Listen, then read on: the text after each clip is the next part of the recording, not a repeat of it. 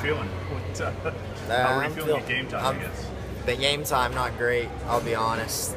But it feels a lot better now. It was well worth it. Do you have any idea like what happened? Like, what was wrong with you? No idea. I mean, something hit me. You know, I had to get some IVs because I vomited so many times last night.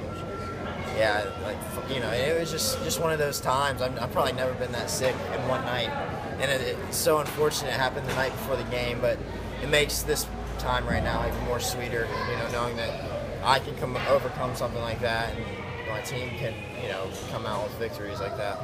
Did you ever question if you were going to be able to go tonight? No, I mean, I knew I was going to go. You know, it's one of those things where you don't really have a choice, but, you know, you just got to roll with it.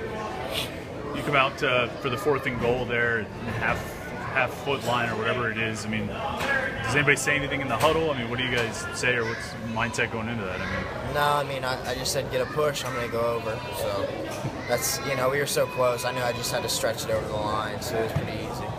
So, I guess, how does it feel making a bowl game after everything this team's been through this year? Amazing. I mean, how many games could we say we should have won? And it would have been awful leaving this season without getting that 6th win. You know, it would have been a lot of heartache. So just really happy, you know, so excited for my team, so excited that we get those 15 practices to get better, and you know, I'm ready to roll with it. Does it feel